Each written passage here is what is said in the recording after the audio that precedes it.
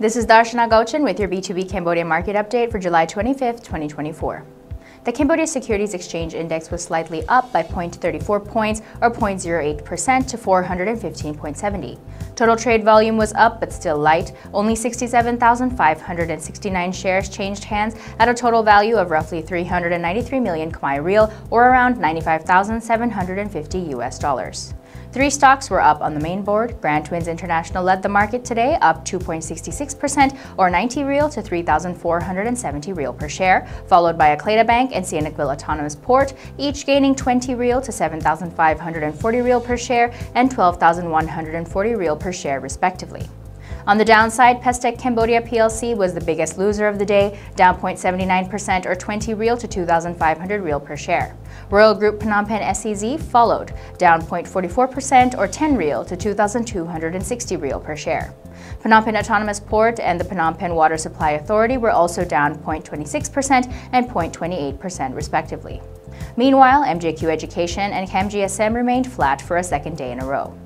Over on the growth board, DBD Engineering was down 0.48% or 10 Real to 2,090 Real per share, and JS Land remained flat at 3,500 Real per share.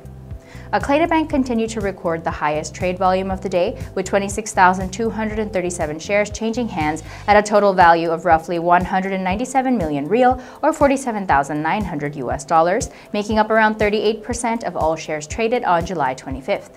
Grand Twins International was the second highest traded stock of the day, with 15,271 shares changing hands, accounting for roughly 22% of Thursday's trade volume.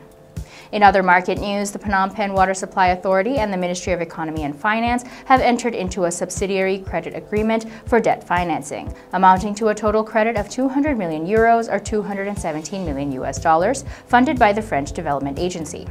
This loan will be used to fulfill a need for clean water in Phnom Penh and Tak Mau City by increasing the production capacity of the Bak King water treatment plant by 195,000 cubic meters of water per day, adding it to the existing production capacity of 390,000 cubic meters of water per day. This production capacity is in line with phases 1 and 2 of the Bak King water treatment plant. It should be noted that phase 1 and 2 of the Bak King water treatment plant of the Phnom Penh Water Supply Authority from 2019 to 2023 was financed through two loans worth a total of $186.4 million US from the French Development Agency, a $100 million loan from the European Investment Bank, a grant worth up to $15 million from the European Union, and direct investment by the Phnom Penh Water Supply Authority worth $80 million.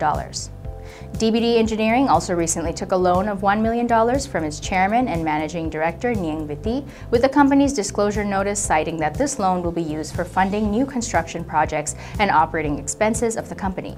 The loan has a 2-year borrowing term with a maturity date in July 2026. The Khmer Real to USD slightly strengthened to 4,107 Real per US dollar, while the US dollar index was down to 104.17. Moving on to global commodities, oil prices slipped on Thursday as lackluster Chinese consumption signaled weaker demand from the world's biggest crude importer, outweighing support from Wednesday's data showing large draws on US oil inventories. Brent crude futures for September fell 91 cents or 1.1% to $80.80 US a barrel.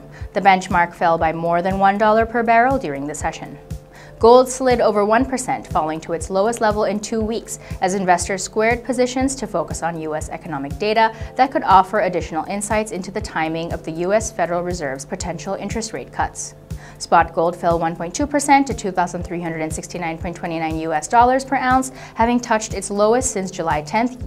U.S. gold futures dropped 1.9% to $2,368.80 US. According to Reuters, analysts have stated that market participants appear to be shifting from gold to other areas, much like the pivot being seen in the stock market from tech giants to smaller names, while profit-taking may also be playing a role. Stock markets were locked in a multi-trillion-dollar tailspin on Thursday due to a slump in global tech stocks.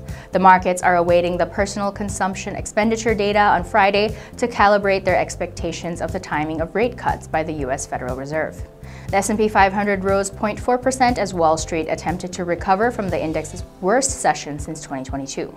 The Nasdaq Composite added 0.1%, the Dow Jones Industrial Average jumped 300 points or 0.7%, led to the upside by a 4% jump in IBM. This was Darshana Gauchan with your B2B Cambodia Market update for July 25th.